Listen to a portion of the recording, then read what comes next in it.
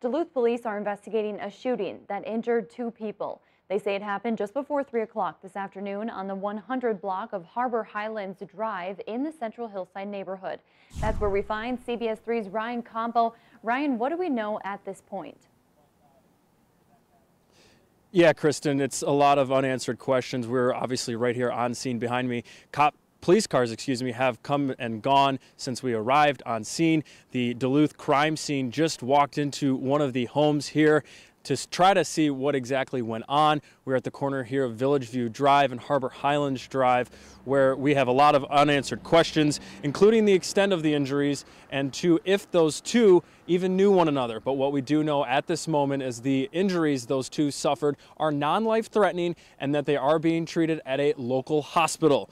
Police blocked off several roads during the investigation, including the entrance into Harbor Highlands area off Central Entrance. There are a number of law enforcement vehicles on scene earlier this afternoon, including an ambulance and a fire truck. Again, we know very few details at this hour.